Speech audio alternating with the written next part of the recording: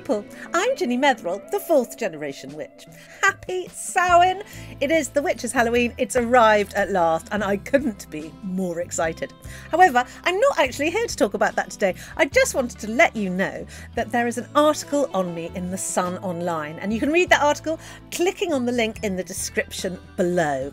Have a look at it, it's very exciting. If you're bored for a couple of minutes, it really will make your day just that little bit more special. It was written for me by the great Mel Fallowfield, who's a wonderful journalist. Thanks, Mel, you're a star.